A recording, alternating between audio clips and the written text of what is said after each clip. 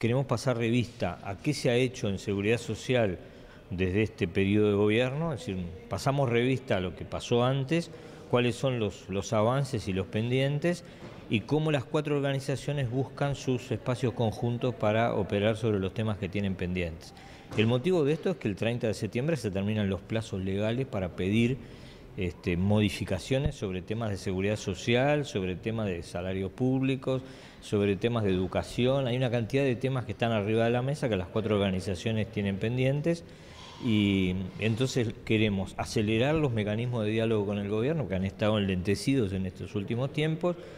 Primer punto, generar la voluntad política de permitir la desafiliación de gente de la SAFAP, gente que está siendo perjudicada porque no le conviene quedarse y hoy no se puede ir.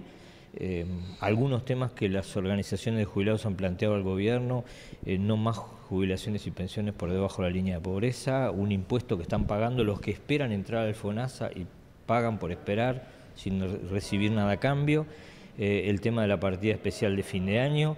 los problemas de un diálogo nacional sobre vivienda que tienen los compañeros de FUCVAM y todo un planteo sobre las necesidades de revisar los temas de la unidad reajustable, revisar los temas de las carteras de tierras